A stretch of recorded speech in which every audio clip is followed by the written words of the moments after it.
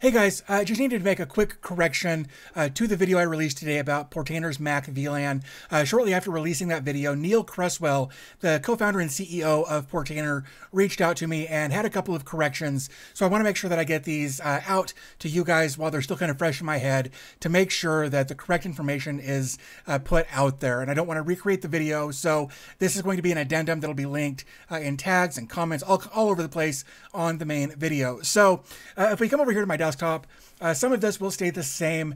One of the things that I did get wrong is that Portainer does not talk to your router to get an IP address. Basically, it assigns, Docker and Portainer work together to assign an IP address based on the range that you give it. So what you've actually got to do is go into your router, like I've done here, and dedicate, like I've started, my start IP address is 68.20, and then my maximum number of users is 235, which will actually, I think I can make that, yep, that's as high as it'll go. So basically that gives me basically 192.168.68.2. We have to skip 1 because my router's IP address is 1. So we're going to skip 1, so we'll get from 2 to 20 that we can use. So we'll have to block out some IP addresses on our device or on our router to make sure that there are no conflicts. Otherwise, you might be able to do some things. You might be able to connect but not ping. It just kind of gets kind of crazy there. So we've blocked out some IP address ranges here in the very first portion of our IP address. So we're going to go from 2 to 20. And then the other thing that I needed to mention here is that the subnet here has to match, and this is where I think a lot of people get confused, myself included, about why things might work, sort of. And that's because this has to match your network perfectly. So as I mentioned in the video, my IP address range is 192.168.68, and then we're going to start with .0. But then if we come back over here, over to here, oh, actually, I lied, right here. Right here, it shows our subnet mask is 255.255.255.0. So what we want to do is come over to this chart that I linked to in the other video. I'll link to it in this video as well, and find our subnet mask. Right here is 255.255.255.0. So our prefix is going to be /24. So what we want to do is make sure that that's all correct. This is correct for mine. The /24 will probably be the case for most common household users who use .1, .0, .1.1, whatever. /24 is probably what you're going to use. Like right here, I've got it easy because mine tells me my subnet mask, so I can go use this chart, find my mask, and then find out what my prefix is going to be. So this part should be correct then. My gateway right here is 192.168.68.1. We've talked about that. That's how I access my router.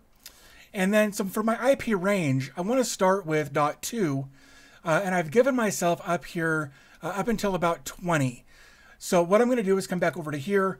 I'm going to find out how many IP addresses I can get away with. It looks like I can do either 16 or 32. So I'm going to go with 16. So this is going to be a /28. That's going to give me 16 IP addresses at the first part of this. So I'll do /16. So we've got our subnet mask set up. We've got our gateway set up, and then we're telling Docker and Portainer to use everything from .2 to about .17. If my understanding of that is correct. That being said, that's all you should have to do here. I wanted to make sure I got this correct. This subnet being exact is very important. Otherwise, things just won't work correctly.